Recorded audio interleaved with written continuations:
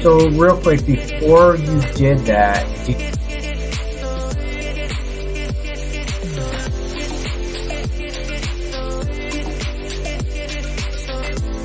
and your origin story, like how did you get into? Is that he made an age joke the last time we were. I'm gonna use that Kuka.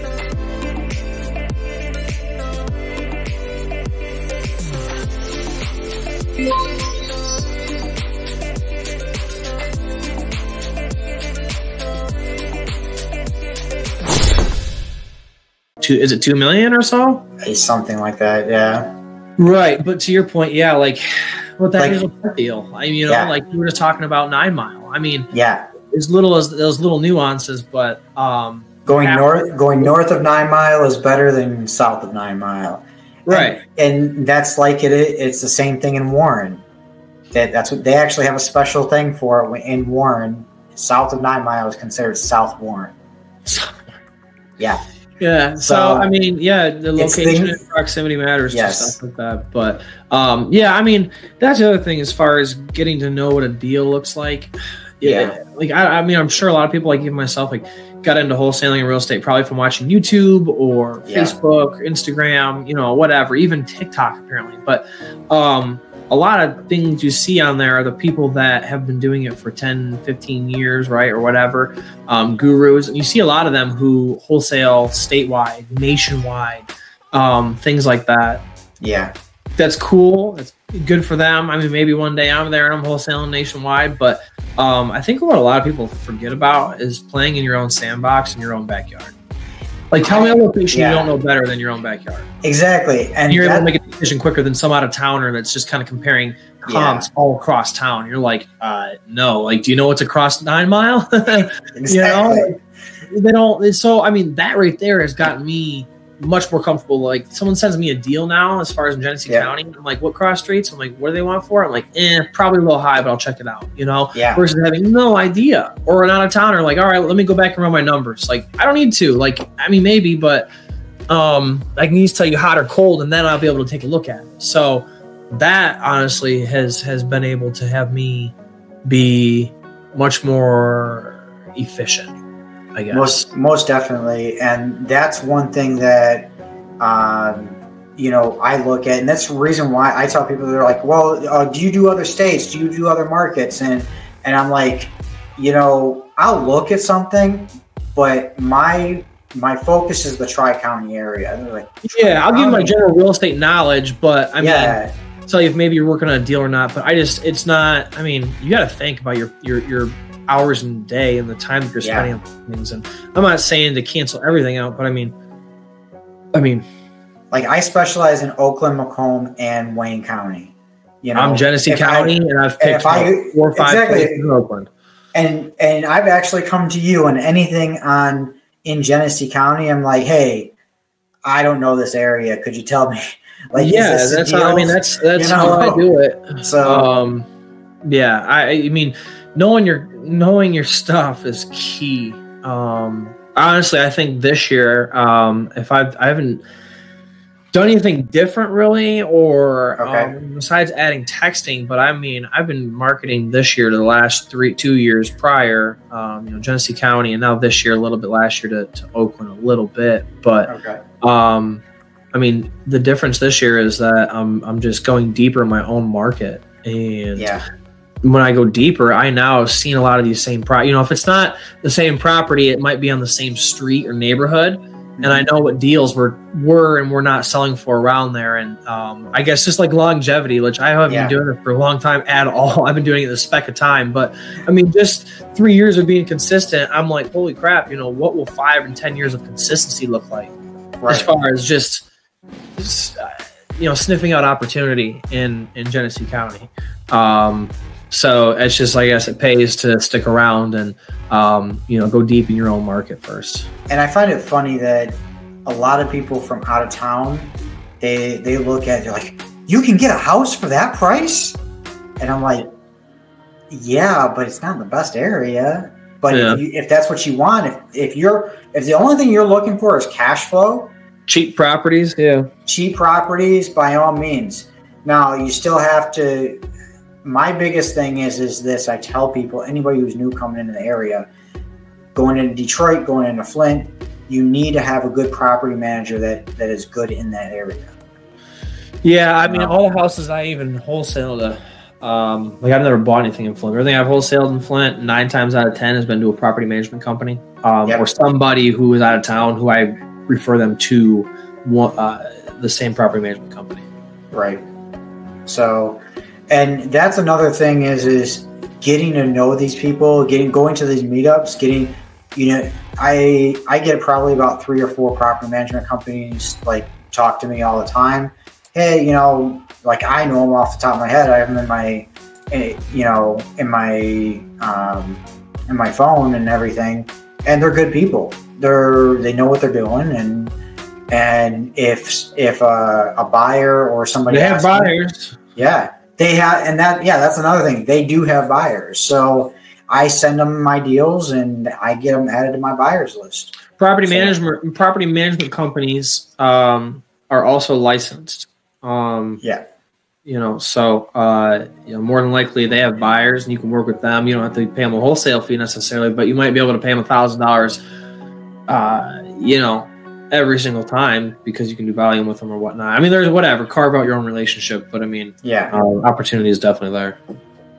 And that's another thing is that when you talk to them, guess what? Some of their property, that's distressed or tired landlords or whatever, they come up. Yeah, they're going to come too. Yeah. So things like that. Now, tell me a little bit about how when you're talking to a seller and they're giving you a little bit of a resistance, I guess. What is your strategy behind? Do you try to be as transparent as possible? I guess run me through a little bit of when somebody's trying to be like, oh, you're a damn wholesaler, and I've actually had that a couple of times. I had one guy say, I don't want to sell to investors at all. I want to sell to somebody who's going to live in the house. That person, there's nothing I do with that. I mean, good for you, that's fine. I'm not here to convince you or waste your nor my time. But exactly to answer your question on that, so honestly, there's a lot of things I've changed up in the last 6 months. If anything, this has been my process. So my process is a little bit more lengthy as far as the initial cold call, cold text. We bring after that, they push them over. The first conversation I have with you is just a follow-up call. Hey, my partner reached out to you on your property here. Do you have any interest in selling that property now or in the near future? Oh, you do? Okay. And I go into telling them, I basically set the stage. Every single conversation we have with them. So we have a first, it's a follow-up call. Second, it's a process call. So process is initially us asking you the 4 questions, trying to dig for that motivation, et cetera, et cetera. If you are able to walk through that whole process call with them, after that, we formulate the urgency. And the next call is the offer call. But every single one of those calls, all 3 or 4 of those calls, is basically the first thing I'm letting you know is the time of the call will be, hey, do you have 5, maybe 10 minutes for this? Okay. I give you the agenda and the reason, and then the opportunity to say no. And that's on every single call. So it forms basically, it lets you, because like the thing I hate when people cold call me about whatever is that you call me out of the blue. You don't tell me why you're calling. You don't tell me who you're with. And you don't even tell me like how long we're going to be on this call and the agenda. You just start firing questions away at me. And I'm like, you didn't even ask me if I was, if I had a couple minutes or if I wanted to answer your questions. Right. Or any questions to ask you. And then why you're even asking me these questions. Like, because then I feel defensive. Like I'm going to give you some answer that you're going to use that information to use on me. Every single call.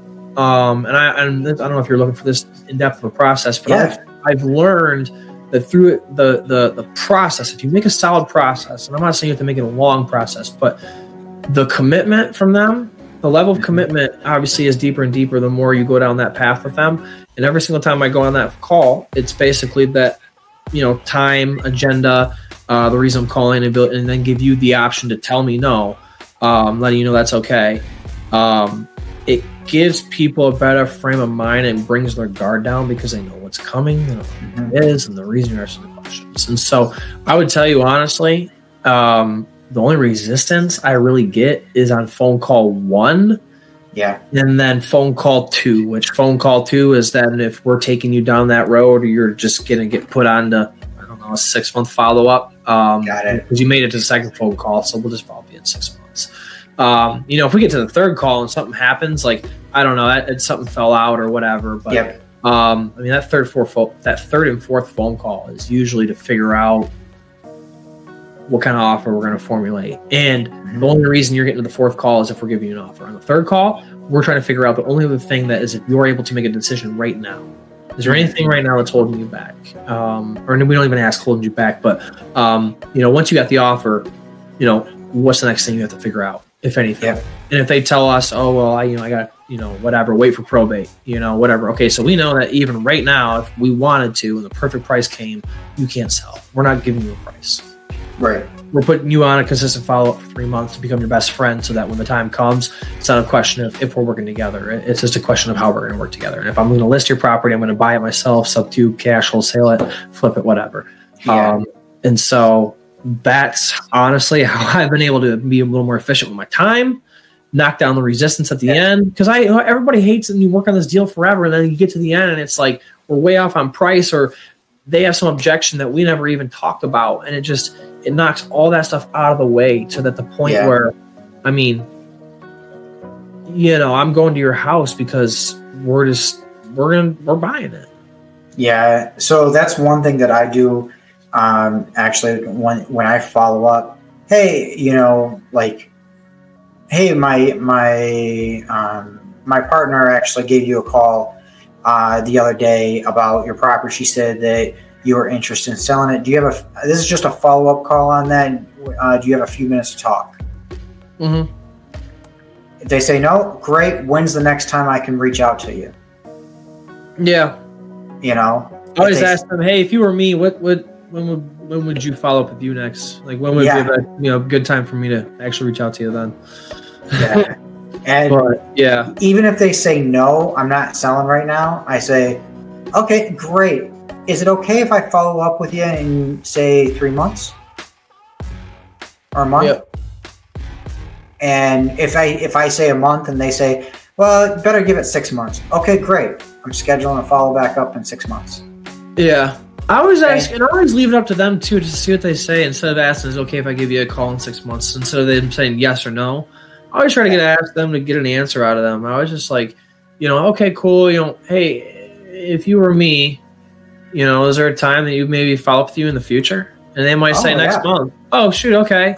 Because you're thinking 6, but they might be thinking not right now because literally at the moment they got 3 calls that day, and 2 weeks later they can get a call from whatever, and they're like, yeah, taxes are due or probate's done. They're like, oh, I thought that was gonna be 3 months, and it changes. So I used to always say, okay, is it okay if I call you in 6 months? Thinking because if I push the envelope that far out, they're okay with it. Instead of me saying, can I call you in 30 days? No. So I always just say, if you were me, is there in the future that would be okay to follow up? And they might say, yeah, And whatever they say, I always set it for a little bit early. Yeah. Do it 25% less. You know what I mean? So, for sure. Yeah. So if they say, okay, call me back in next month, I'm scheduling a call back in 3 weeks. Yeah, that's about what we do. Is that 2.5 mid-March? 2.5 weeks on a Wednesday, or depending when we talk to you, 3 weeks, something like that. Yeah, exactly. So, now you said you have virtual assistants. Are they out of the Philippines at the moment? Both in the Philippines. Both.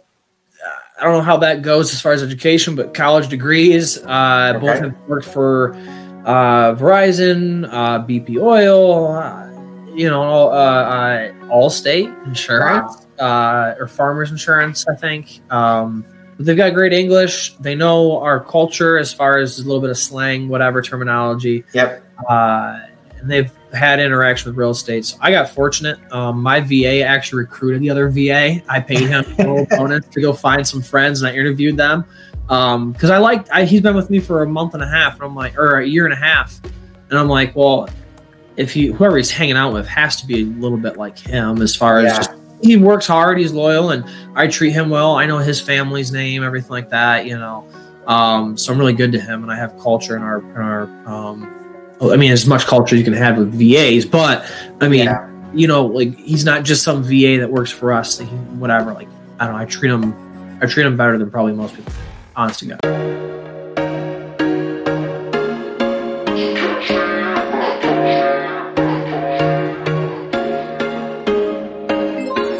There was once a day that I would pray for you. I'd go and misbehave just so you'd notice too. Sneaking looks up and down from across the room.